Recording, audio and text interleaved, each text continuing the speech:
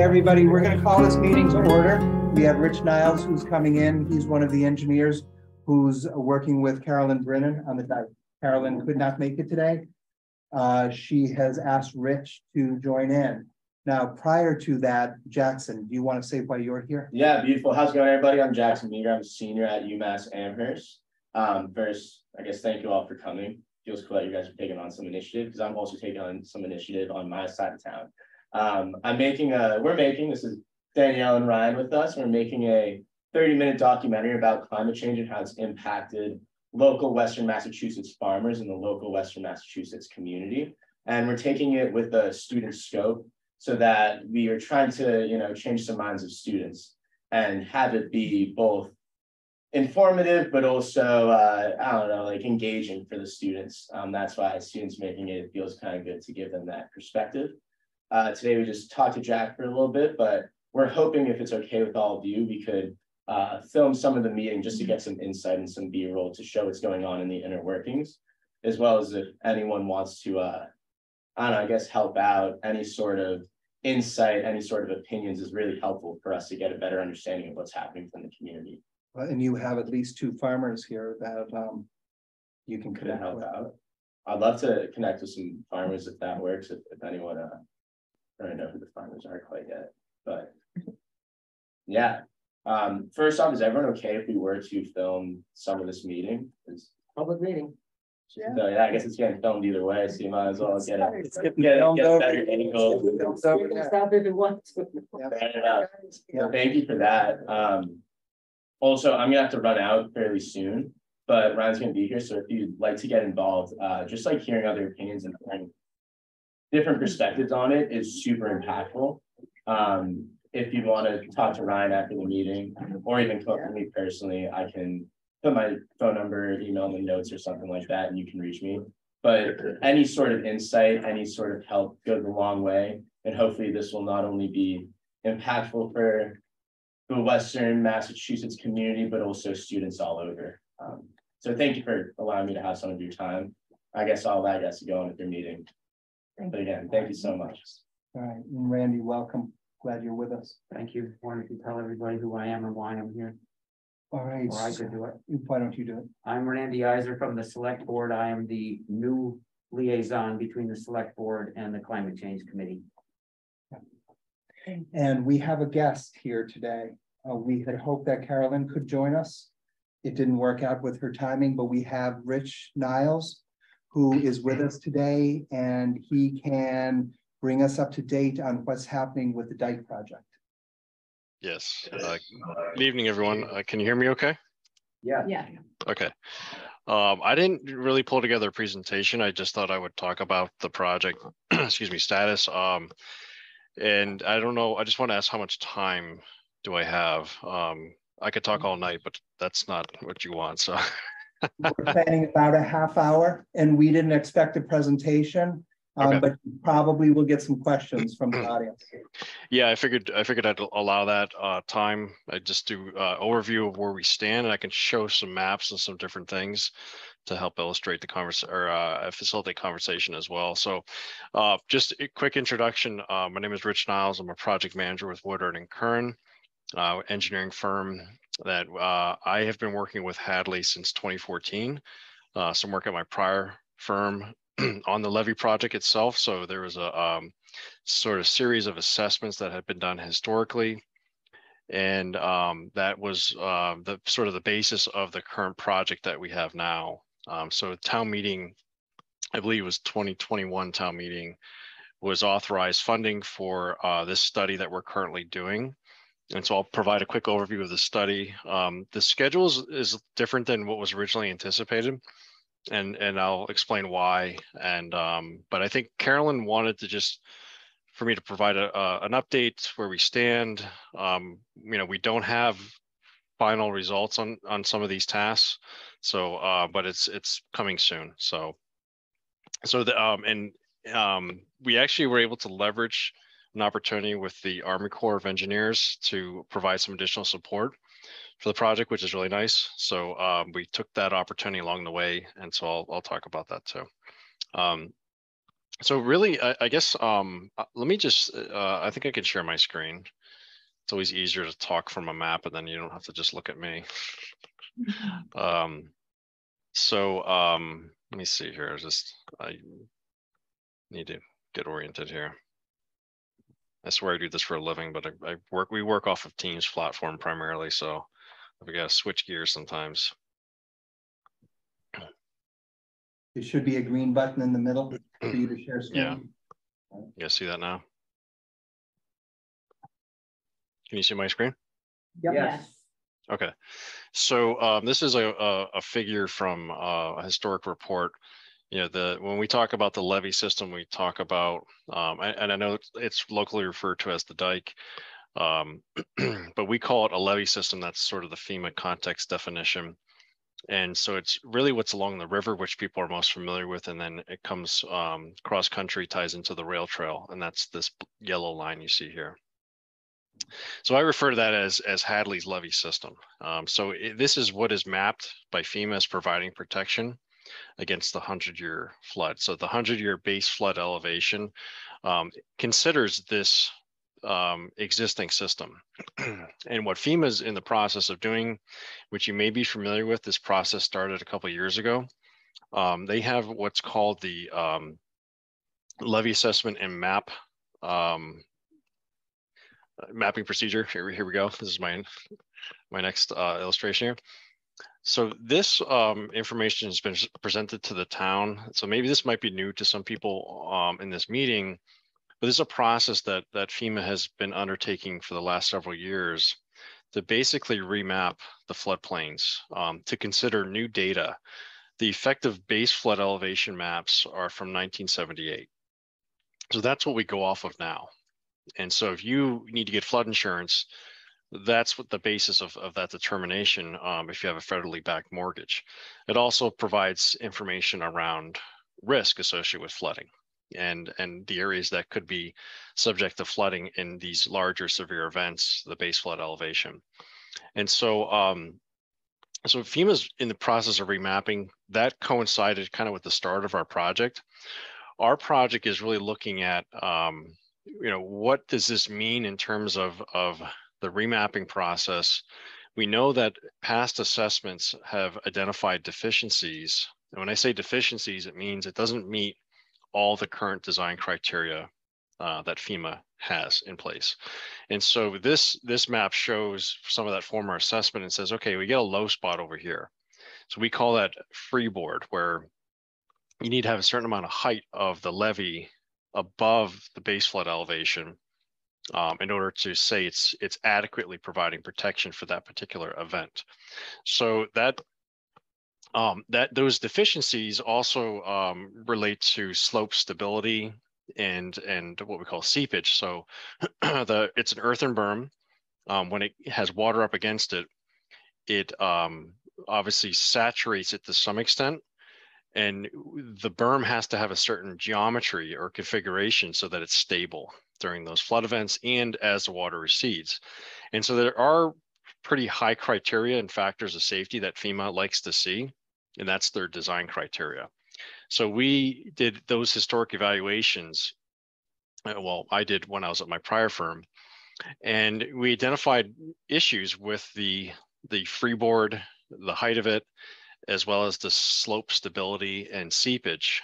So we did, I don't know if people remember, we did drilling, we had drill rig on the levee, and we assessed the soil conditions, which had never been done before. This is a system that was built in the early 1920s, late 1920s rather. And so, so that information told us, well, we don't meet some of the FEMA criteria. It's not the end of the world, but it will be challenging to certify the levee to meet FEMA criteria. And that has implications from an insurance perspective, but also FEMA then looks at that and says, well, if you don't meet criteria, we're going to map it as if it doesn't exist. And so that's not meant to be scary. It's just that, you know, we can't credit it essentially. We can't say it meets the criteria. So that's part of this process that FEMA is undertaking. And they looked at all the information that we gathered. We worked with FEMA to say, okay, make sure you're looking at everything that has been done so far. And I'll skip to some of the information here that, you know, the study, that what they considered. And then what they ended up doing was they said, well, based upon the new model, they have a riverine model for the watershed. It says, you know, based upon current conditions, changes in the watershed, you know, precipitation changes that we now recognize as kind of today. For this type of flood event, the flood elevation is increasing. So flood depths will be higher during the base flood elevation, the FEMA base flood elevation. And what that meant was, you know, these elevations you see in blue are the 1978 elevation, and the green is the increase. So there's a 3-foot increase in some areas. And when you look at this here, I'll zoom in a little bit more, and hopefully I'm not moving too fast here. But the darker shaded area that you see here is the 100-year base flood elevation. And the reason you see this shape is that's the levee itself providing protection. So this portion of the levee system provides protection for this area in the middle. And this area is designated as the 500-year floodplain. So what this means with this remapping process is the levee is no longer tall enough to meet their criteria. And we knew it was marginally meeting freeboard requirements before, but there's implications here. In addition to that, there are issues with the slope embankments that would need to be in some ways reconstructed. So that was sort of the impetus. We knew this was coming. We developed the current project to better understand where Hadley should go with this in terms of, you know, can we meet FEMA criteria? What does that cost to do those improvements? Now we know we need to look at a higher elevation in addition to the slope geometry. We know we have some issues with bank erosion in a couple areas in the upper reaches of the levee here. So there's some remedial measures that need to be undertaken. We're going to look at the cost of those. So what does it mean? Yes, sorry. I think you don't have we're not looking at the map you're pointing to, I don't think. Oh boy. I thought I heard you say you were going to put up a second map, and we're looking at the first one. Or can you scroll down on this page? Yeah, there's no blue lines. Yeah. Okay. Yeah, thanks for stopping me. So you're seeing the map that has. We're seeing the figure 2. Okay. So let me open the other one and tell me if it changes. Guess not. All right, let me stop sharing and reshare. Sorry about that.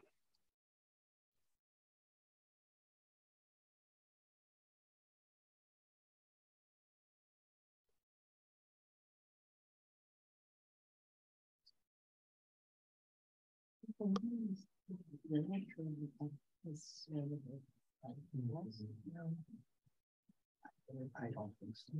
It's not. It's not. It's just a So that, can you guys see that now? Yeah, much better. Okay. This is the one additional data collection. That's what we're seeing. Yes, I'm sorry. So the last 5 minutes would have been really challenging to follow. I'm sorry. I've got 3 screens open. I'm trying to pull these things up, and I'm clearly challenged with Zoom at the moment. So what I was referring to was this is the sort of the footprint of the levee. Can you see my cursor? Yeah. So the darker gray is the 100-year flood elevation and limit of the 100-year flood. And then the lighter gray is the 500. So this is essentially what's protected, this interior area, which is protected by the levee currently, as it's currently mapped. So the remapping process by FEMA is taking a look at new information, new data, and they're projecting the elevation to be 2 to 3 feet higher. So this is going to be remapped. And so that remapping looks like this down here. I'll get to it in a second. Can you see this natural valley scenario? So now the 100-year floodplain looks like this. They remap it as if the levee doesn't exist. So that sounds scary, but what it means is that they're not recognizing the levee as providing protection against this particular flood scenario, which is the 100-year flood. So there's implications in terms of, real risk, but there's also insurance implications because it's now mapped within the floodplain. And this is something we've talked about in past reports. Do we look at how to protect this area, enhance this area to meet FEMA's criteria, so FEMA will remap it as if this is still providing protection. So, there's obviously, to meet the criteria, there's a cost associated with that. The remapping process has indicated that it needs to be taller in addition to some of those stability issues I mentioned. It doesn't mean that the system still doesn't have a lot of value in providing flood protection for a lot of events. So I want that to, people to not get scared that this is, that it's not something we want to continue to invest in. We want to make sure that we're maintaining the system at a minimum for what it is, so that it provides some level of protection. And just as a frame of reference, river flow associated with the 100-year flood event is about 180,000 CFS, cubic feet per second. That's much water moves down the river during that flood event. And that's what results in that floodplain. When you think back to like the 1984 flood or 1960 flood, those are some of the highest floods on record. In recent years, the higher flood events have been the 1926 and 28, I believe. But in terms of recent, 36 and 38. 36, 38. I'm sorry, yes, 36, 38. Yeah. Question on what we're looking at now is like through a keyhole.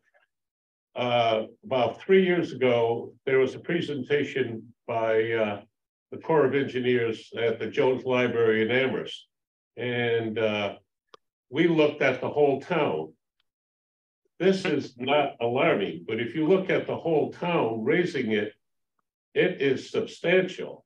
For example, the Mill River backs up in North Hadley. It would go over the dam and back up way almost to the UMass campus. And you go north more, and it appears, and they made a slip say, but it appears that they're looking to expand the parameters of the floodplain in order to collect more insurance, because the FEMA trust fund from the insurance is almost broke. So we're only looking at one section of town. A lot of us live in the north section of Hadley. So how would that affect us? So this work really focused around the levee portion, and this is the area of town that's impacted the greatest in terms of infrastructure. So our study area does not include that. FEMA is remapping those areas too. This particular presentation doesn't provide that, so I can't zoom out to that portion. Rich, can you explain where that blue line is? What street is that? Is that 47? Dells Middle Street, yeah. Okay. Dells Middle Street. All right. It looked it. Yeah. So I understand your comment and concern in terms of, so FEMA, when they do remapping, they're trying to map it based upon the best available data. And there are insurance implications in terms of participation in the National Flood Insurance Program. So what it means is you're eligible for relief, but you have to buy it, right? So flood insurance is a recovery method. It's not flood protection. So what we're focusing on for this area of town is how do we look at this existing flood protection system, and so that we can enhance it to meet certain criteria, some of which would be, one metric would be meeting FEMA's criteria. So that you don't have to purchase insurance. And that's really driven by whether you have a federally backed mortgage. You're required to, if not, and you own it outright or privately, then you don't need to purchase insurance, although you may want to. You won't get a mortgage if you don't purchase insurance.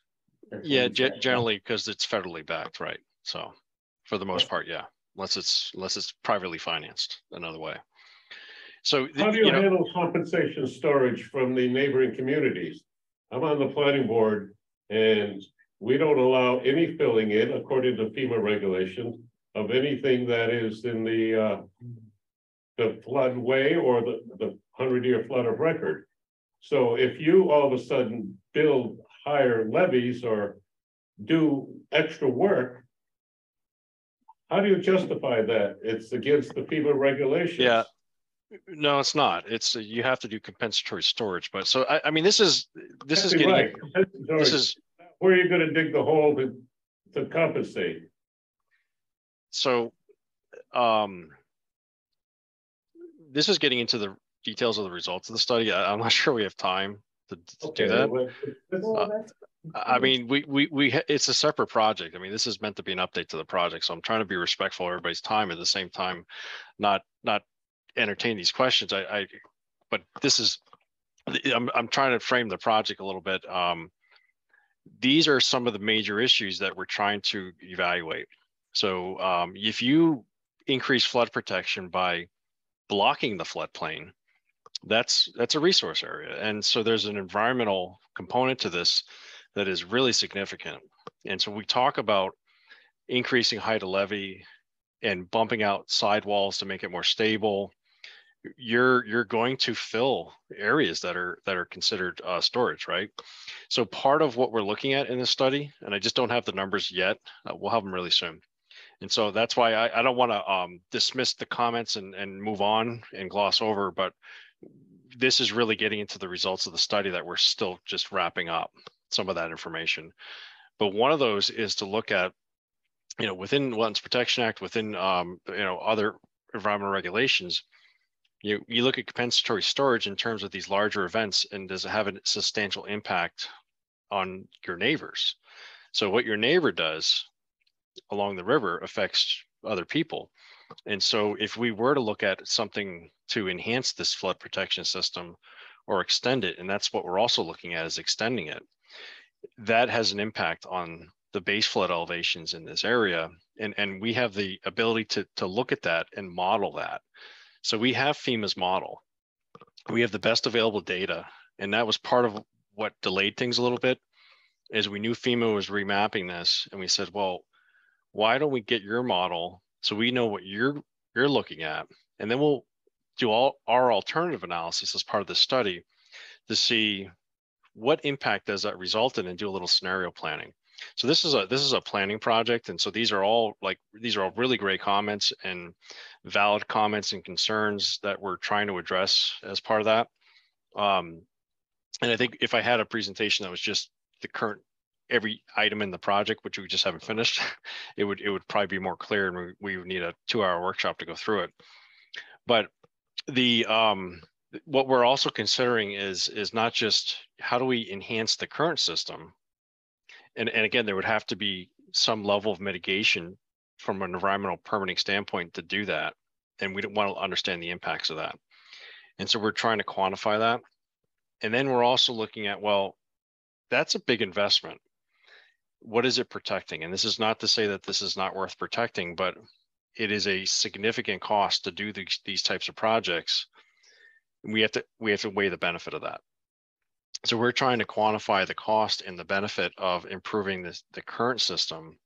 At the same time, the rail trail is something that has a lot of challenges in terms of improvements there. If we go in and start to look at the rail trail as a berm that's providing flood protection, to meet FEMA and Army Corps criteria, we have to cut everything within 15 to 20 feet of the toe, can't have trees along it, and we have to reconstruct the embankments to be more stable, and we have to raise the height of it. I don't think that's a worthwhile investment, nor does the town desire to dramatically change the character of that. But we're going to quantify the cost to do so for argument's sake. And then we're also going to look at, well, what about a alternative that looks at providing flood protection along Bay Road or somewhere beyond Bay Road that would then provide flood protection for the entire downtown? And is that investment better and provide more benefit, even though it's a greater investment? Does that provide more benefit to the town? And again, that would have even more environmental impact at the same time. So those are the things that we're evaluating right now with our current scope of work. And so we'll have better information to share with you. So I hope that that's helpful, that we're not ignoring these things. We acknowledge that that is there's economic feasibility component to this. There's a environmental feasibility component. And so we're trying to quantify that with the available funding that we have to do this. And our hope is that we provide information on some alternatives and the cost and benefit so that we can then say, okay, well, this needs further evaluation for this alternative to get it into some level of planning or design. This project, the results of our project, we hope will have more clarity around that. And the town can then make a better decision as to how they want to move forward. The nice thing is Army Corps, we worked with them to try to find funding to support all this work. It's really tough because we don't have a truly well-defined project at the moment. We're just looking at kind of some of these alternatives, but they were able to provide what they call their Silver Jackets program support from a technical standpoint. They have a team that specializes in flood risk communication, understanding these issues. And so these are challenging conversations to understand the technical aspects, the impacts, and then try to have enough information to make good decisions across the community. But that's a sort of a project that's supporting this project that Army Corps has funded for you guys. So that's nice. It's a grant. And we're just kicking that off. And actually, we have a site visit or a site walk we're going to do with Army Corps and the whole team next Friday, the 17th. So that's something that, we're going to work through that process. There's a public engagement component to all that so that we can present this information and we can have more detailed discussions. I just don't know if we have enough time to get too far into the details on this meeting. So Rich, we have about 10 minutes or so of your time. I know some people in the past have said the real concern isn't just flooding sort of on the north part of town, but, backfilling from the south. You had addressed that a little bit, that zone AE, the water coming up from the south and flooding that way. Yep. So what are your next steps? I know you said you have the site visit with the Army Corps coming up, but how do you move forward with this? So basically what we've done is we've taken FEMA's model. We've updated the information around this levee to see what height does it need to be to meet the new elevation. What does that result in to meet the new geometry? What's the cost associated with that? So those things, I'm actually had a meeting with the team this week, and they're going to give me a draft report next week. So that's the schedule, is that we have some information that we'll be able to share with the town and this month, in the next couple of weeks. And that is going to look at a few scenarios, one of which is improving this system to meet criteria. What would that level of investment be?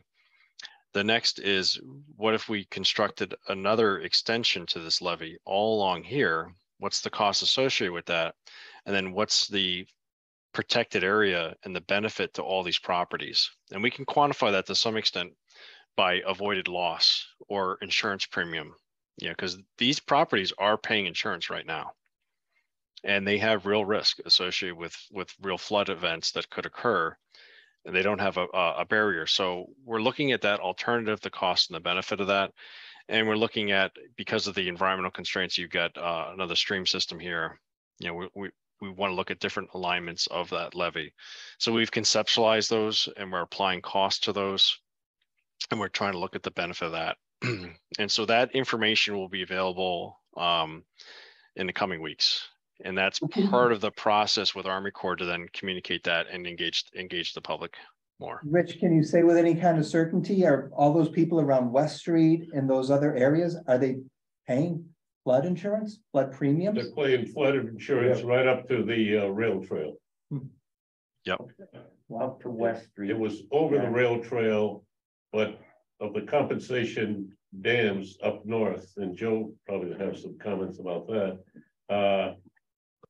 There's a plaque on the southwest corner of Russell Street where the 38 flood was, and it was really up to the town hall steps.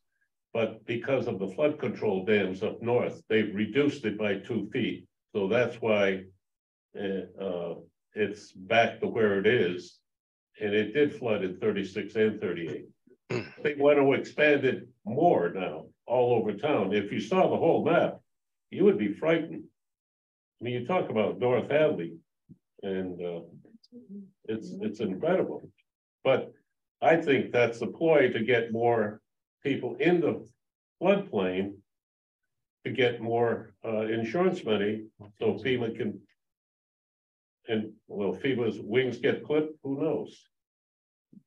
But I still don't understand how we can override all the rules we've been following for years by building up Bay Road and Middle Street and fixing the rail trail. That seems like it's going against all the FEMA rules and regulations they've had for years, because you're diverting the water theoretically to Hatfield and Northampton. Well, so you're right, and part of what we would need to consider with any work beyond just maintaining what's there is mitigation. So with environmental impacts, flood storage loss comes the requirement for mitigation. And where we can provide mitigation is challenging, and mitigation costs a lot of money. So those are some of the things that we need to contemplate. Now, FEMA is interested in providing real flood protection. So they are interested in communities pursuing options and they will fund projects to provide increased flood protection. With that comes obviously impact that would need to be addressed at all permitting levels. So a project of this magnitude would trigger pretty much every permit requirement in the book. So they definitely don't want to downplay that challenge, and for those reasons, that's why largely a lot of these projects haven't been built in recent decades. So there's, again, like I said, there's a few things. Maintaining what you have is important, and I want to make sure that we, have some understanding of the level of cost to do that. Whether the town can meet FEMA's criteria, is that worthwhile? If you don't meet it, what's the consequence? If we were to look at a similar level of investment, so if you don't invest in improving the rail trail, well, what would this investment look like? It's a lot more money maybe, but it would also provide a lot more protection. Is it feasible? Those are the questions we're trying to answer. So really good points. And I wish I had more results to share with you, but that's where we stand. That's where we stand with the project. Which we have a few other community members who are here. Some of them live right up against the blue line. And they very well may have some questions for you. Sure. Just the one. You know the difference in the height elevation between the levee on the Connecticut River and the bike path? The difference in height? It's pretty close. Let me just I may have to stop sharing and then do it again. So are you looking at the figure 2? I think I need to stop sharing and then. 126, 125. Yeah. Okay, let me do this again. That's 125 feet above sea level. Correct. Right. And how much is the rail trail? So these black dots represent survey points along the system. And so it is pretty close to the same elevation all around. And it's deceiving because the embankments, as you go further up, further east along the rail trail, it eventually ties into basically natural high ground, right?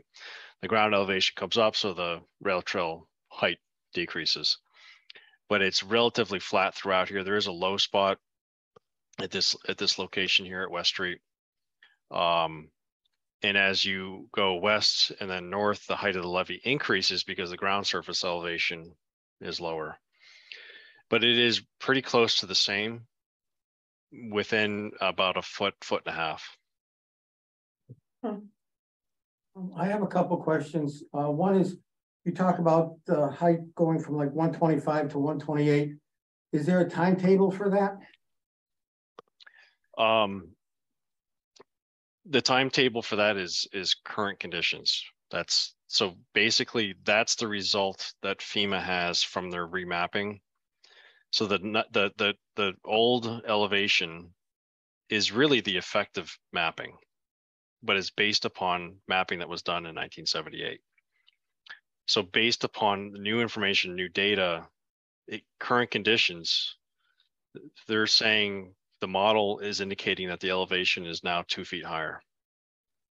So the new flood elevation is that greater number. Now, when these maps take effect, and I know FEMA remapping is very controversial, it's very, very political, and people, suspect different motives, and so it's a bit challenging to understand how the process works. It does take quite a bit of time before those things are effective, so people won't have to go out and buy flood insurance tomorrow.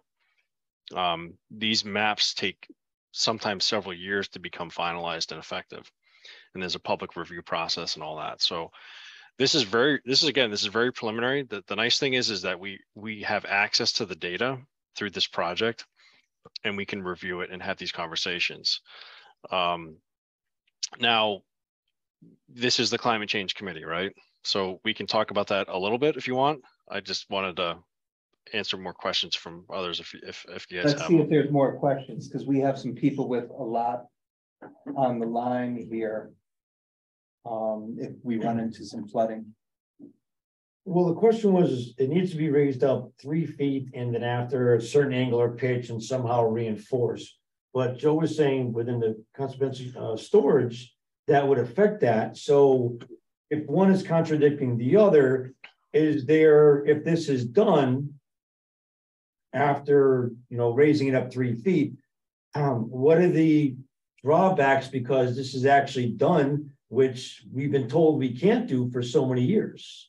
What would happen to saying with the town, well, you've changed everything within the bylaws, even though, or whatever, how it goes. We all know if it's, the blue line's going to change if it's not raised up. But then after, if it is raised up, what's going to happen after that? Like you said, is it going to affect Hatfield? Is it going to affect Northampton? And what's it going to do with Aquavita? All of those things. Yeah, so just to we will be able to provide better numbers on that, but it is a in terms of the total elevation of the river in this system. So this is a big river. It takes a lot of floodplain loss to make a significant impact on elevation. So the preliminary results we're seeing are somewhere in the order of 1/8 of a foot in some areas. Looking at the full alternative, which is the New Bay Road levee. So don't hold me to that number because it's still not final QC'd, but, and again, these are all estimates, but raising the height of the current levee, even with some fill, because think about it, if you place fill on this side, it doesn't change any flood elevation. You raise the height of it, all you're doing is keeping the water where it already was. It's just not spilling over anymore now. So when you fill on this landward side or the river side, which is the floodplain side, yeah, you're going to be filling an area that was storage for flood flows, but it's a really small volume by comparison to this overall area. So I don't think the improvements to the current system as it stands would have any significant impact on flood elevation. So whether it's allowed to occur, FEMA wants you to do these things. Regulatory agencies will allow it if you provide compensatory storage, or what I would call just general mitigation. But that's generally what it would be for this project. You can do that. So we can look at alternatives for mitigation. One alternative would be you raise the height, but you pull it back. And so these are fields, and I understand, there's people's land, and so saying that some additional area may flood, but that could be, it's not desirable, but that could be the alternative for mitigation is we pull this back for a portion and regain some flood storage. So we don't necessarily have to go dig holes everywhere, but we could look at regaining some of the flood storage where that flood protection is maybe not needed. So there are ways to address mitigation. So that again, something we'll be able to answer with more information and have a more detailed discussion on. But just because you're improving flood protection doesn't mean you're kind of shooting yourself in the foot necessarily. Quick comment regarding mitigation. On the opposite side of the river was a washing out of their dike, and actually some of our Navy, our dive team from the fire department went down deep, and they found where the river was cutting underneath the levee, and they filled it in with huge boulders, rocks. So this is what we have to look at first. If that dike is going to fail, we're not talking water running over the top. It's where it was breached, and you can see almost where that sign was, where it was breached in 38. But you could put huge boulders down into the to the area where it is potentially undercutting the dike, like it did 100 yards upstream, or like they do in the Mississippi and the Atchafalaya River in Louisiana. They take I-beams and they just put them down 50, 60 feet so it won't wash. I think before we raise the dike, you got to see where the problem is and see how we could simply fix it, not raise it 3 feet. No, so that's so that was the first. That was the first. I didn't go to engineering school either. No. You hit all the right things actually. So what you described is what was partially done with the repair that was done in the early 2000s, or I'm sorry, it wasn't 2000, 2010, 2009, 2010, right? The dike repair that was completed just west of West Street. So metal sheeting was driven into the stream bed or riverbed in order to prevent what we call scour. So scour is when the river undercuts the bank. Right. And we call the toe of the levee or toe of the river is that portion, and it can undercut and scour. And then you have a collapse and a dramatic failure. We have not done a full survey of that because we haven't had the conditions and the budget to do so. That is a risk. And so we acknowledge that. We also know that we have areas like up here at the beginning of the levee that this is where the levee or the river turns. This is where a lot of force occurs, where scour is more likely to occur. So you can see the back area where our dump was. That's where it washed out. Mm-hmm. Right here. No, back, right there. Oh, yeah, right there. Mm-hmm. Right there. Yeah. So Rich, what's your timeline? When will you have something to put forward to the town? So I was looking back at we're trying to align some of our work with the work that Army Corps is doing. And I do have a project work plan from them. We're just kicking it off next week. And then I'm going to look at their timeline real quick. Just bear with me for a second. If you could present to the select board the overall map of Hadley that a couple of us saw a few years ago at the Jones Library in Amherst. Because the town is more than just this little triangle here. No, I understand, but we can do that, but this is the scope of work that we have under contract. So it really does focus on Just this the map portion. that they had. I mean, you don't Yeah. have to. Yeah, no, we don't need to do any analysis, but we can definitely do that. So the project initiation, the schedule for Army Corps was to basically do develop community outreach materials in March to June, conduct the outreach in July and August, and then finish the project in September from Army Corps' perspective. So they want to take our results and put that into their schedule and process. I think we could start to present our results. Certainly working with Carolyn and Scott and DPW to review that. We're going to be reviewing that with them this month. And I think we want to be strategic in the outreach of this information so that people don't misinterpret. One of the biggest challenges is understanding what all this means, what FEMA's doing, what we're doing, what the town's options are. But one, just to get to your comment around the concern about the existing system, just fixing what you have these are not inexpensive efforts. There's a lot of permitting and there's a lot of costs associated with that. So driving and sheeting, boulders, slope stability, it's expensive. So this is to repair some of these areas and protect it from issues like scour like that. Those are multi-million-dollar projects. That's the magnitude we're starting at for this type of work. Now, there's a lot of benefit to that. So we have to consider the benefit to the community, and we also want to make sure we're investing so it doesn't continue to degrade, that we protect the asset. It is a piece of infrastructure. And so, we're going to help quantify that, and at a minimum, the level of maintenance needs to increase. So we're developing an operations and maintenance plan that'll be available soon. And that's going to outline all the different things that need to be done, from inspections to mowing, to spot repairs, things like that. But major bank work for erosion issues and scour is expensive. And this has been the challenge, is so how do we have enough information so that the community to make decisions about investment, and also take those projects and try to find funding, outside sources of funding. And so that's a really big focus. And so we acknowledge that none of this is cheap. This study is hopefully going to put you guys in a better position to understand flood risk, to develop a pathway with some recommendations to explore further, or initiate some projects, and use that information to try to secure some funding.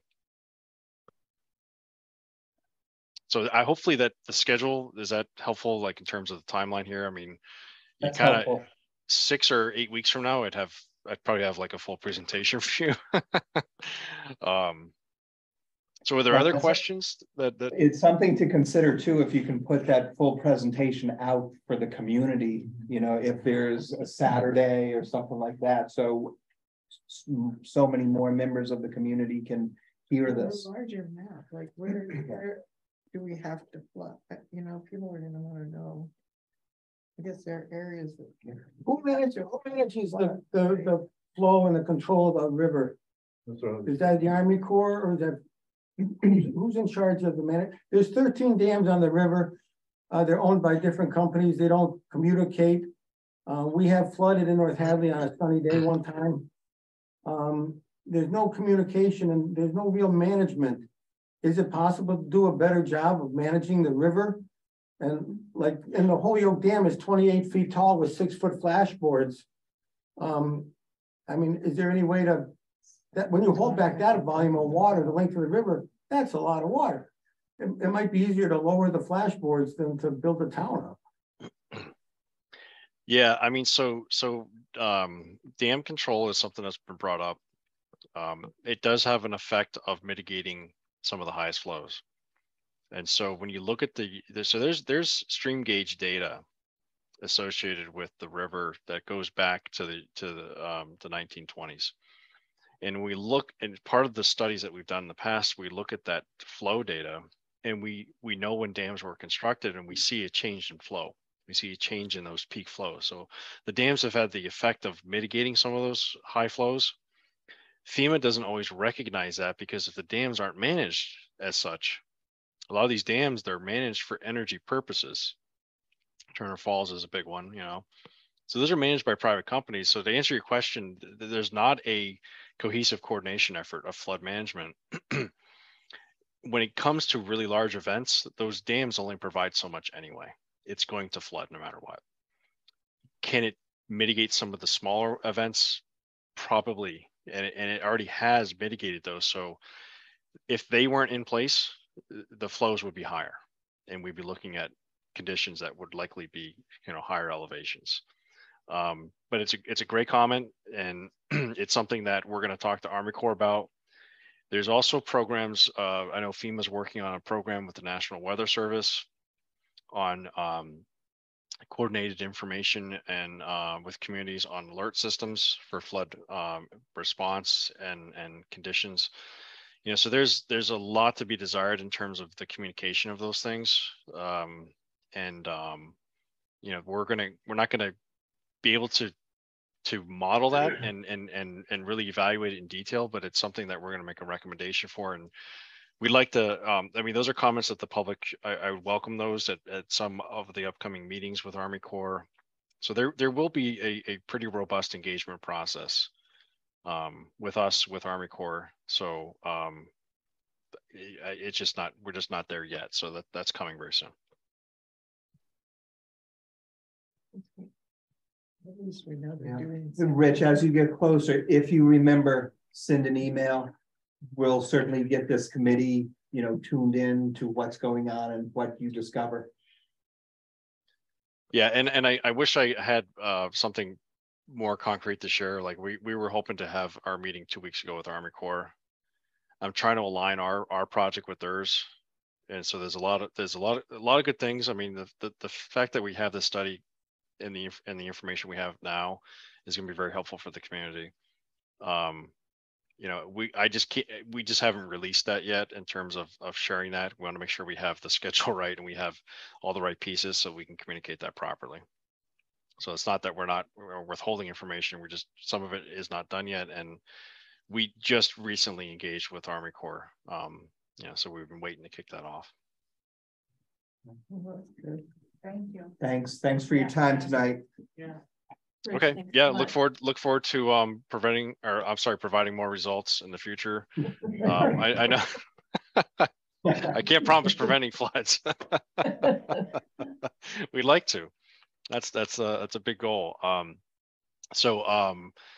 Yeah, so I appreciate everybody's time and the thoughtfulness, and we definitely, you know, this is part of the process that we intend to incorporate into this. And ultimately it's, you know, we're trying to provide technical information for the town to make decisions on how they want to move forward with any type of project. So did you have a time on when you and the Silver Jackets, when you're walking around on the 17th, is that open to the public? We haven't, because honestly, I haven't even met some of these people. So it's a good sized group of people. I'll ask them and see. I'm not sure if that's something that's going to be advertised. You know, part of you know, it's kind of like more like a staff meeting type thing. It's not a open public meeting. Not that I'll talk to Carolyn about that, but I don't have a great answer. I guess it was really meant to be like an initial kickoff meeting with them. But what their role is to engage with the public in a series of meetings. And I don't have all the details of that engagement plan, but I imagine that something like that would be something in the future as well. We're not prepared to guide a tour on next Friday. That's all. We actually canceled it because of last Friday was with the extreme cold, you know, top of the levee along the river in wind chill conditions like that was not ideal. So We'll see. Well, thanks again for sitting in with us tonight. Yeah, you're welcome. Take care. Have a good night. It's supposed to year, maybe. What do we need to do to disconnect, or does he just have another? You have to keep it up. It's on the agenda. Okay. You can go whenever you want, John. Well, I mean, when he mentioned political, what he's referring to is the Corps of Engineers authority is going to be coming before the Supreme Court again. And it used to be, from the planning board perspective, the Corps of Engineers was in charge of navigable waterways. Now they're in charge of streams that feed into the navigable waterways. They're now the little rivulets, they were telling somebody it was an underground river or a stream.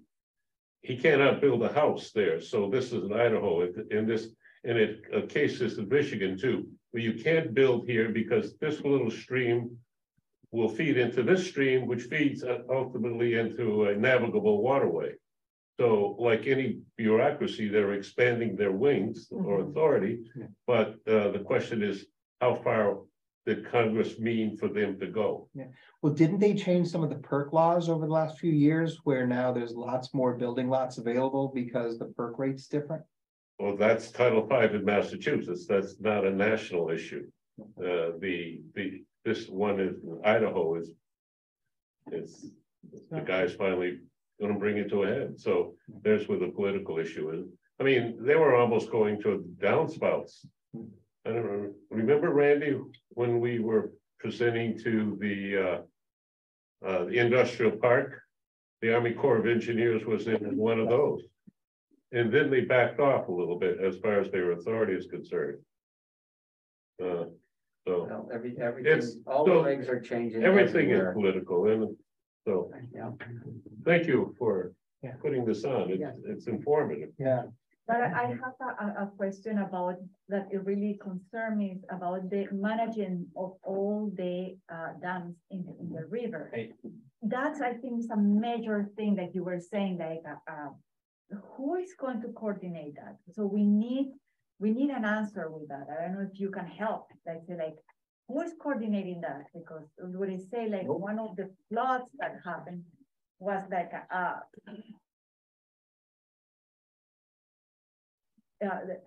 here was nothing happened. Like when was that? Do they say that was a flood? Who owns the dike, Randy? I know the Corps of Engineers has the right over it. I think the town owns it, but the Corps of Engineers has an easement, I believe. I mean, they have the ultimate authority to do whatever. I own the land underneath the dike in Hatfield. And they have a right of way to do it. Now, who manages it? Does the Corps of Engineers? Does the town? Well, That's it depends on the situation, I think. Yeah. Is there a way to find with this committee to find an answer? Yes, Who they- manage that? And if there's a way. Well, that's what he was saying. We asked that a month ago. Because But they're so private, there is yeah. a way to start a coordination because that's a major thing, It's like, is there like a hurricane or water So- going on and. So Catalina, it's First Light and Power who has come in and they've bought the dam in Turners and they've bought the waterway in Northfield, the one where they Yeah. pump it up and. Northfield. down. And so they're the ones who own it now, but they are a utility Mhm. and they get It's the for power power from it generation. and. And there's really a tide sometimes. Well, there definitely Yeah. is, Yeah. definitely. Steve can tell you that. That makes a There. whole lot more sense to do dam management than it does to try to build up this dike. Yeah, And think about it, it was 2 feet on the riverside. The bike path is already 2 feet lower, that means you're gonna go 4 feet. Mhm. Just in that. Really? Just in that one spot, he was saying. and, Steve. and we have to do That- what he's that's referring right. to as compensation fill. Means we have to take that amount of dirt out of that area inside, so some farmer's gonna have. It doesn't work that way. That's the way it works No, now. no, compensatory storage does not work that way, Joe. The way it works is, Well, it did in Hatfield. well, it's not supposed to. I don't know if I can draw on this board, but I'm going to. It has to be the same level. Right, so if that's the dike, and this is the farmland you're talking about, Yeah. and then they want to raise this up 2 feet, Yep, they can't come in here and dig 2 feet down. You have to take at that At same the- level. elevation, you have to Yeah. take out at this elevation you put in. So Yeah. you can't come in and dig a hole because there's nothing that's gonna be high enough inside here to do that. I was trying to be overly dramatic. I understand. Right. So anyway, sorry to go back to this about, so if we know who has that, who controls that, is there a way of the town of Hadley get really engaged? I don't know how, I mean, they are a private utility. I That's don't what he know if was you can saying, is control their actions. Those dams aren't there for I flood think you prevention. have to Alexandra go, also would know, Randy. you'd have to go at it from a federal Yeah, At least level, I from the think. state level. I Well, can't the federal, imagine I think the federal government licenses them, yeah, and it's So- every 20 or 30 years, and they're just, I don't know if They they gotta- they just renewed it. relicense them. Yeah, so. There's I not a think whole we lot you're should gonna talk to do, Joe Comerford about that. but he also said that even with all the dam With- management, certain times it's not gonna matter, it's gonna flood Right, anyhow. right. So just have to listen to what they say. And Hadley's not the only town that FEMA is doing this I would like to see remapping. a big Amherst map. just went through it. It's all the way up and down Yeah. the Connecticut Like a River. green That's field where they down. showed it. Well, isn't this like up to Canada and all the way through? Well, probably in the whole country. Yeah. What is the Connecticut River? Yeah, You'd be surprised if you Texas. saw the map, what they're anticipating, what he's just talking about, this little triangle. Yeah. North Hadley, all the way up the little rivulets that come into the North Hadley Pond. Like on Knightley Street, it's a flood area. All of that is a floodplain? Well, the other thing you have to realize too, Joe, is they're gonna change the map. That doesn't necessarily mean it's going to flood. That's gonna make them feel good that we've got this area covered. Because they're saying raise everything up 2 feet. Does that mean tomorrow, if it rains hard, the river is going up an extra 2 feet? I don't think Do you so. think it's political in that they're looking for more revenue from the people who pay in for FEMA insurance, which is pretty expensive if they are in the new designated FEMA area? I don't know the answer to that, Joe. I bet- Anything's possible. I'm skeptical. I know they've gotten Sometimes the hammered. politics. Yeah, they've gotten hammered the past several years, especially out in the Midwest. but look at your homeowners rates and how Yes, house insurance has just gone up. It's stunning to see All how over the much it's gone country, up in the yeah. last few years. Well, just, you know anybody that has to buy flood insurance? yes. I'm asking Jack, No, you, I don't. it's ridiculous. It makes your homeowner's insurance look cheap. Exactly right. That's what I Randy. heard too. Yeah. I heard it's really expensive. Well, Got do A you house have on West to, Street, Steve? a house on West You Street, have to probably buy it? $5,000. I don't, but I've heard that it's. Jerry Devine. Well, not Yeah, now, but if they decide to move that blue line, that blue line is Middle Street. Right, it was Right, basically your backyard. well, Well, as long as it's the backyard and not Middle well, Street. that's what it'll be, Peter. Right. It'll be coming up that bank somewhat. The top of the bank will, it looks like to me, that's what the limit will be, so you'll be safe. If you go down Middle Street, if you go people's yards, it goes out to. It's about an 8-foot And then it elevation. drops down into the fields that are Slopes down. between West Street Oh. and Middle Street. Route 9 by Applebee's would be flooded. It was in 38. Yeah, well, so again, just because they're gonna change their numbers I know. isn't gonna change nature. Yeah. Right. Right. Okay. Right. Okay. Yeah, and we've been pretty lucky over the years, all in all, to not have a flood lately, but. You know, our time, like Kentucky or Missouri, or so many of these other states that have just been pounded. It's a 100-year flood of record. We have one in 36, one in 38. You're safe. Yeah, the next one. Follow up to Catalina's point. I thought that was very good. So we have these 13 dams in Hadley that we have no communication. Up and down the river.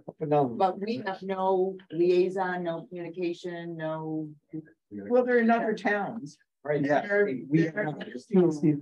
But I think that's an interesting point. You know, should there be talking to a state representative? Well, that's what I Saying think. what it is of, It you know, needs to happen who's our at state the reps state of level. Western Mass and so So- let's get involved Sure here. would be good if in a couple months, when they have some results to present, Yeah. that Joe Comerford can be there, Dan Carey can be there.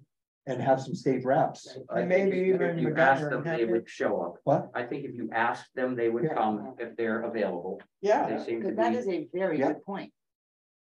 And but we it's need not that. anything we, No, Hadley but can to do. be on it, right, to try to. to bring create attention to communication, it. Yeah. Have a contact person. The last Definitely. time this was a major flood was 2011, Hurricane Irene. Uh-huh. And what flooded then? Extensive damage up and down the Connecticut River, extensive. Because there's so much of that map that wasn't even shown. Well, that's that why I want border- to see a know, bigger I know, map, they like just if there show was a downtown. big flood. Yeah. Where do we have to let it flood? Where, I mean, I hadn't even thought about that before, that we have to let some areas flood. We can't just have a dike all along Hadley. Say send it. That would cost billions and You billions. see the water of that we dollars. had, what was it, 2 weeks ago? I don't know if it was from that 2-day rain that we had, how high the river was so low, and then all of a sudden, well, like you said, Holyoke's controlling it for their water, but if you've ever gone there when there's heavy rains, high water, yeah, they're controlling it, but there's not much on the offset of the dam. So It's funny how they're able to control it for their water and for their energy usage, but what's on the downside of it isn't much. You know, you're thinking of some way, you know, you see in Holyoke, they have all these canals. You know, you think about, okay, any way of doing a canal system or something for an overflow system to going from around the bend by the dump over cutting through. I mean, this guy needs to, that we just had the Zoom where with about 45 minutes to giving options, not just saying FEMA wants this, we're raising it up 2 feet, to saying, these are our options, these are the things that we can do. Yeah, you didn't really get into the You really didn't, prevention you know, part. just, I mean, I know he's in the beginning of the stages, but if we don't know, we don't know. Give us the options to think what the options, like you said, like I said, for the dike, it's gonna be millions of dollars for just putting up that riprap, the steel and everything else, just to stopping the erosion. Yeah, and I think what he said was that they're looking at different options right now and doing cost analysis. Right. And, you know, I think it makes a whole lot more sense to put a new dike along Bay Road than it does to fix the bike path. Oh my gosh, yeah. If the new line is going to be up on Middle Street, you just fix the bike path and don't do the Bay Road, then that's gonna open up all of between West Street and Middle Street. And I guess there's probably not a ton of houses in there, there's enough. But so then you look at, all right, what's it gonna cost the homeowner accumulatively, everybody to pay their flood insurance every year versus what's gonna cost the town every year to build this dike. Well, there's So, also all that land along there that would flood.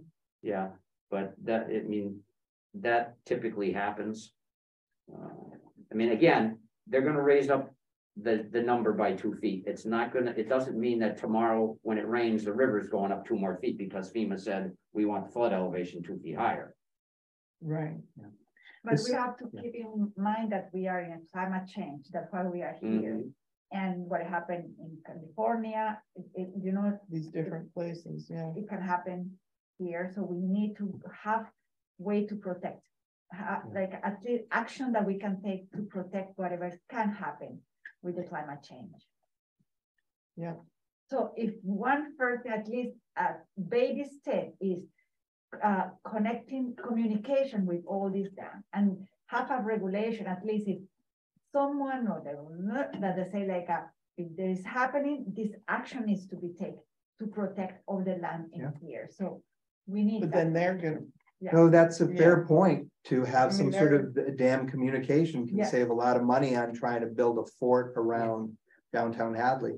And keep in mind also, what the engineer was talking about is not something that's going to happen because he wants it to. The town has to approve it all, yeah, because the Yeah. town's gonna end up paying for some of it. Yeah.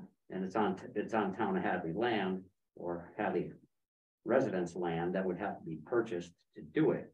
So, and to his point, there will be public hearings or meetings to come and speak your piece, ask your questions, and at that point, once we get closer to knowing where they're coming from, as Jack said, you invite the state reps and senators and whatnot, and then talk to them, say, hey, what can you do to help us?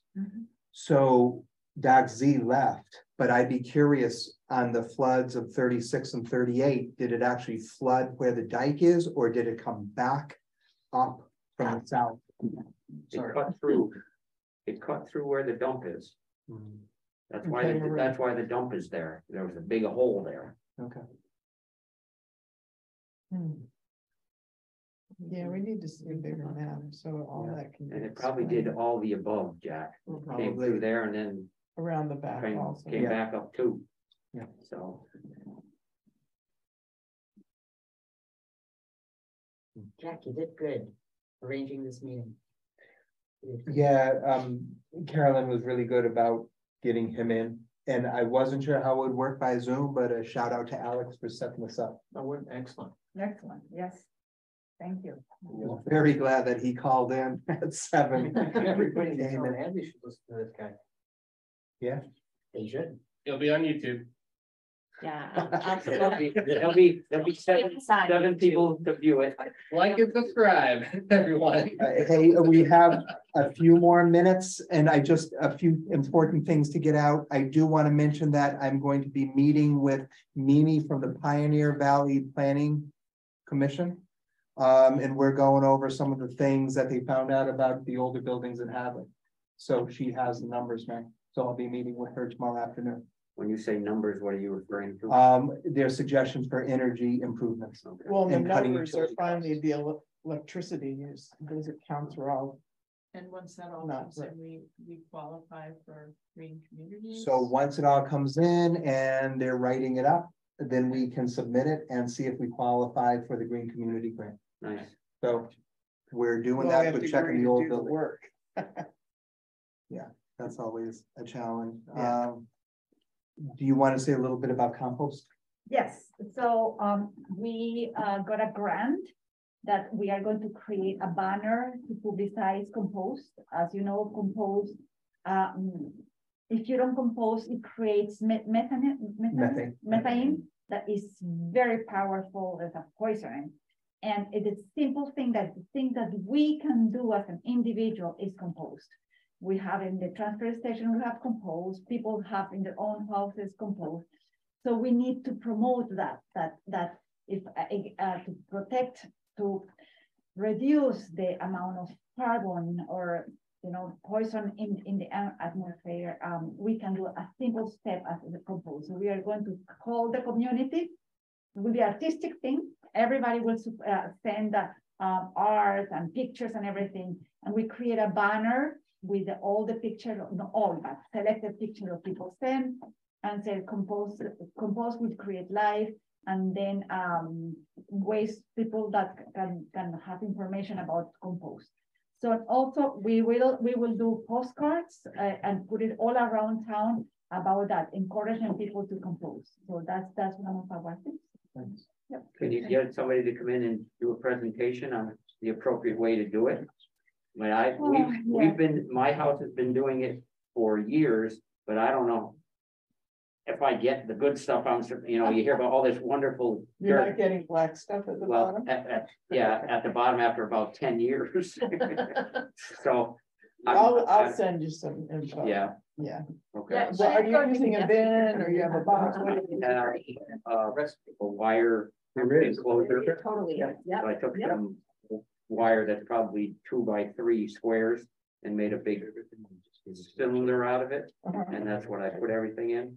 And then you put kitchen scraps and then put like dried leaves? Yeah. Mix? Yeah. It's not working. Well, I wish are you supposed to mix it?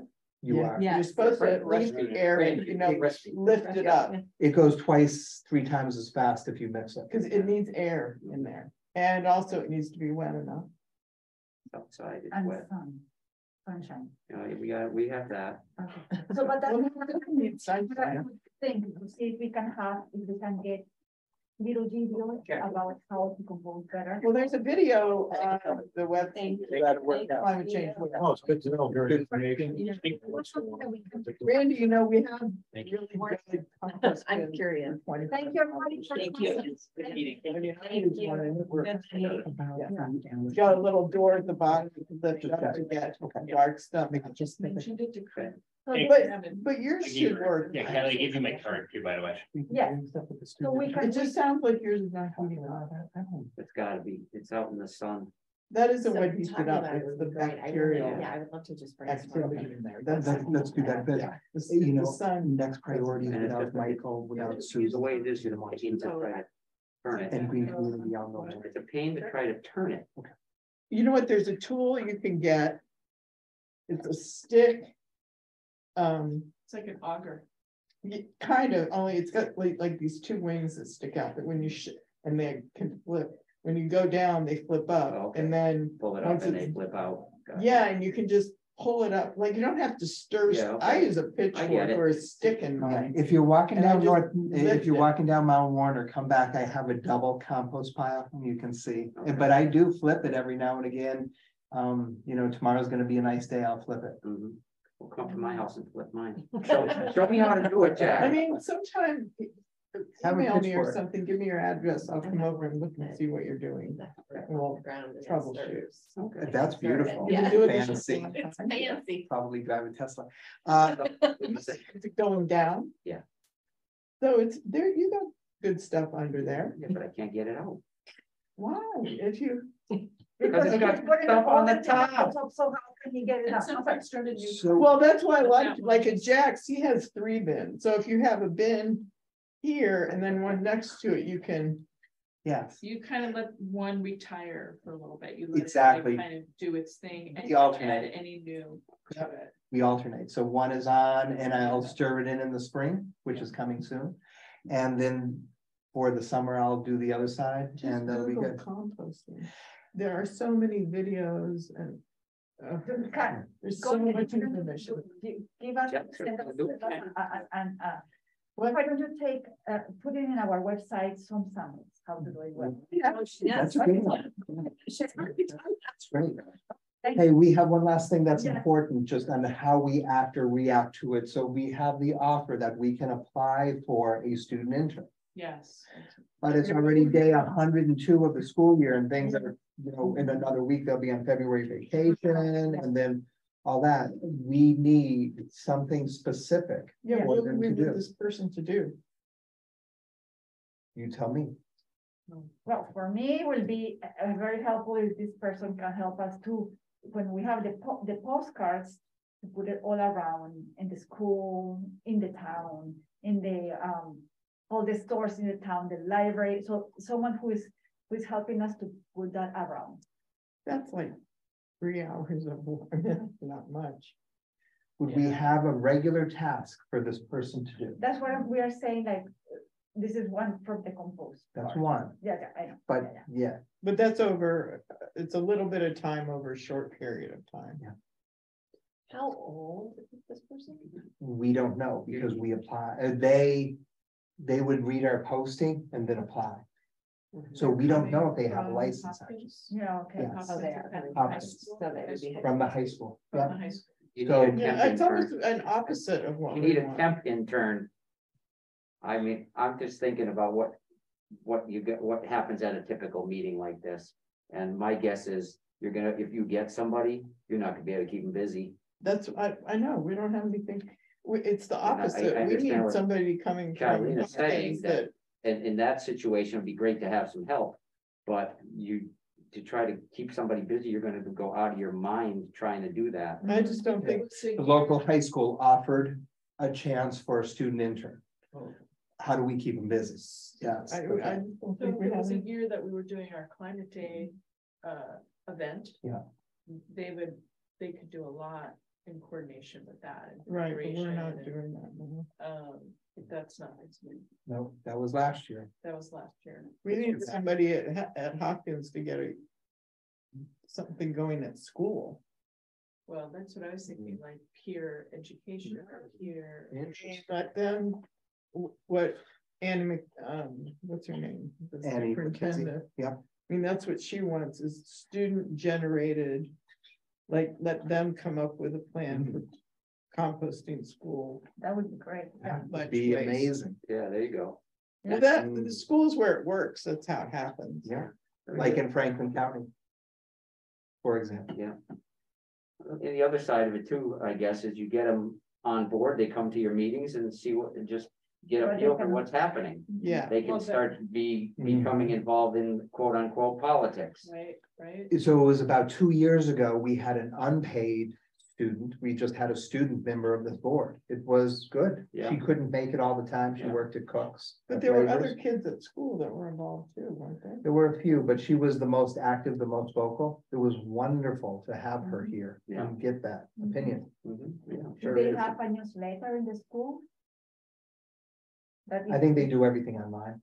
Right, but maybe that person can also be reporting in our project and to the in the newspaper over there or in the online thing. Writing articles. Yeah, writing articles, but short things about this is what happened with the dig. This is what happened with the compose. This is what happened with this project that we are doing with the green community. So what I'll do between now and our next meeting is I will reach out to Ruth Ann Fitzgibbon, who's the teacher coordinating this, and Annie McKenzie, and I'll just ask a little more and we'll talk about it. And then also tomorrow I'm meeting with Mimi from Pioneer Valley Planning Commission, and we'll go through. So we're what not she going said. over this tonight, okay? It's Oh, we can much go too much. well. So, Well, and it's not populated with the right numbers. right, so what Mimi is doing is taking what energy source, not the utility company, but the private auditing group. She's taking the information about different buildings. And It's really. he is trying to it's just see incomplete. what should be some of our priorities. Now, these priorities can just be suggested priorities. Yeah. They don't have to stick. Right. All of us got it, you didn't get that?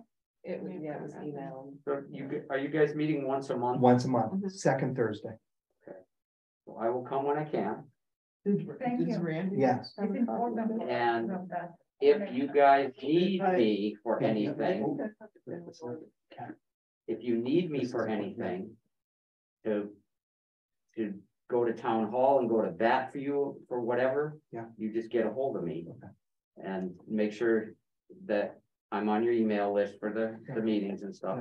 Do you prefer email or like text if it's an emergency or what's Text the is, deal? if there's an emergency, Okay. Jack, you can text me, you can call me, Okay, and, but typically an email is fine. okay. But I appreciate what you guys are doing. And your dedication to this is impressive to me. Wait till you see the energy reduction plan. Yes. No, it's really impressive. Kathy's throwing it down. How did this all, Thank is you, this from Randy. the green community? Yes, that's This is from what we've been energy. doing. This is the Um, this is like the town. And it's, is like it waking up. includes heat pumps and everything. Have We've been It's working not on just the light this. bulb. Yeah. you guys looked at talking to anybody about, putting solar panels on the town buildings? Is that? That's not part of this, but the school committee, they're looking at doing that with the schools. And I was wondering, should we share this? Once it's We should. corrected, we should We should. share it with I them. think about that all the time. Yep. And Well, the because, schools are perfect because they have all that flat roof. yeah, well, I have panels on my house. I know Jack has them on his house. And the amount of money that I save is unbelievable. Yeah. And the town ought to be able to, I mean, put some money towards something like that and make a huge difference. Well, we're waiting for panels to go on the library. We have the money. It's just whatever Carol, Is that the roof? there's something wrong. There's an issue with the, Part of the roof, sadly, it needs to Yeah. be repaired. yeah, And the senior center is solar ready with that metal roof. yeah.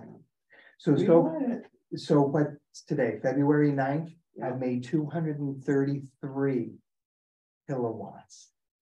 This year. Granted, the first few days of February were unbelievably good and we didn't have any snow blocking it, but it's just amazing. I might make 400 kilowatts in February.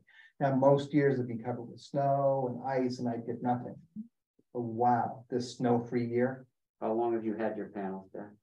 I've had them for about 20 years, but we recently replaced them and the new ones are amazing. Well, mine are 3 years old, I think. Yeah. And do you overgenerate, We will.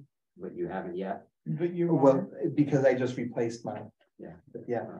It also doesn't help that Eversource has changed the scale. They don't quite give us as much as they used to, Yeah, which doesn't make it the best, but.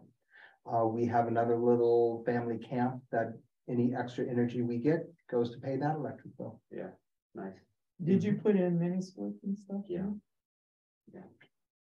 Yeah, and like I said, mine are, I think, about 3 years old, and right now I'm about a $800 credit over that time, and I think the first 2 months we had to pay $22 or something like that. So it's So a awesome. meeting, I don't know if it was their most recent meeting, but. So the school committee is seriously looking at, I guess one of the schools needs a new boiler. It's time to do a major replacement. And so they're looking into upgrading rather than just putting the same old thing, and they'll save. I mean, should I send them a copy? I should send them a I'll copy. send and- you a copy of the energy. Well, And the new Inflation Reduction Act is just amazing. It's just incredible with what you can save and what you can get. And we're not just saying that because you're here. Because I hear this wonderful idea, but it's how we can get them in action about the solar panels in. Well, that's. So It's not my time. let me text Paul Pfeiffer and just say, hey, any more news about energy? Because they were calling in somebody to do their own energy audit. And I'll just say, hey, where are things at? One of my goals on the select board is to get that moving. At the So schools. any of the town buildings. Oh, well, you are gonna love. Excellent. So it just, again, It doesn't include solar, but feel free, Yeah. everything else. And I'm not sure if you all heard so Amy was just too busy, it just wasn't working with her schedule. And she really apologizes for not being here to support us. So I just wanted to say that to all of you. She actually wrote a very thoughtful email and just saying sort of sorry with everything going on. She's got a lot going on. Do we at some point wanna kind of figure out like what are, green communities is almost like. What are our next steps? What are our Well- goals for this year? What are sort of our action plan? Just let me send this to you, because that's what this is all about. Yeah, so What's in our some of our, budget, 3 yeah, years. one some to of our next three. priorities we're working on. Did you look at that? I got the email, I haven't yet, I didn't dive into it. It's impressive. Here you go. Here, just take a copy. Because I'm trying to find my little piece, what. Well, Michael is looking at Valley Bike, if there's ways to make that fit. The solar is always a need. Okay. So there you go. I don't know that much about solar because I have so many shade trees around my house that You're not a good fan. no. Well, not And everybody so I is. don't know, mostly what I do is I just live in the cold. I'm my house is I know, it's What's your okay. heat source? I'm a collector of wool sweaters. What kind of heat do you And I have? wear a hat in the house. What? What kind of heat do you have? I have a supposedly high efficiency boiler and propane. Oh. Yeah. Well, Get it, there's get always it. But many- it's very low, but I mean, I You don't spend wanna use very it. little money on that. So what you can When do. you have your the house heat is turned nice. off, I guess you do spend very little money. What's that? When you have the heat turned off. Yes. Hasn't been that cold this winter. And Alex, if you want to wrap things up, that's cool. No, keep going. Dylan. Well, I think we're. So we we're- the we're- meeting is We'd like over, to be so we off can just camera. check in You here. gotta adjourn the meeting. Yeah, and you then gotta you- Yeah, meeting so I would before I like turn it to, off. I'll make a motion to adjourn this meeting. Bye. 4 people seconded it at once. I love it. And I have to say, it's kind of interesting. It was just after the last town meeting where all of a sudden we had lots of visitors coming in. But it's not necessarily a bad thing. No. I think they kind of force us to think more Well, deeply. and some of them are very knowledgeable. Yeah. And that's what I like. Peter's I amazing. love the history. Yeah. I think These it's guys have lived fabulous here to for a listen to long that. time. I feel like Well, newborn. You got them scared at town meeting, and now they're coming to make sure that you're not taking anything away from them. Well, And now- they're gonna get to the point, if they're not there already, that they realize that you're not a bad group, you're not out to get anybody, you're trying to help. Right. And No, I like them So when coming. you say Yeah. solar. Yeah. I think they already realized. What From you last, mean? like, by that? oh, I really, have 2 huge really, we arrays. need in the action. house. No, no, I We need understand action. that. Right. Wireless. No, Everybody what- else. Is that what you're saying? Yeah, starting to kind of Thank you, Alex. more solar. I would be happy to. Jack, are you calling the vote? Very little. On the vote to close? Like Jack was. Oh, saying, you know, well, we had everybody second the vote, so hold on, let's close the meeting officially, so we had lots of people second that motion. Right. Let's vote if we're going to close the meeting. Yeah. Yes.